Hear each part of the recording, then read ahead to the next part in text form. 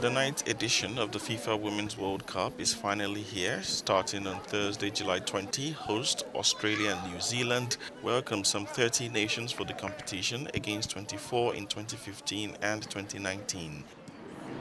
The African continent will have four teams, in this case, the four semi finalists of the Women's CAN 2022 Morocco, Zambia, Nigeria, and South Africa, who will defend the colours of the continent during the 2023 FIFA World Cup.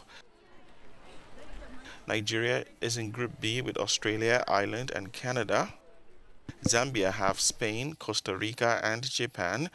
There are no African teams in Groups D, E, and F, where you have England, Denmark, China, and Haiti in Group D.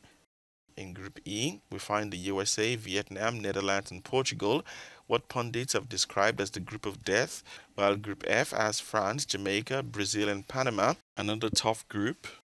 South Africa is in Group G with Sweden, Italy, and Argentina, while Morocco, the first country from the Arab region to ever qualify for a FIFA Women's World Cup, will hope to make a mark in Group H against Germany, Colombia, and South Korea.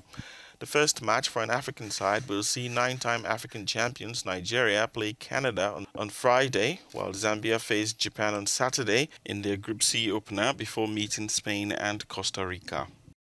South Africa face Sweden and Morocco face Germany on Sunday and Monday, respectively.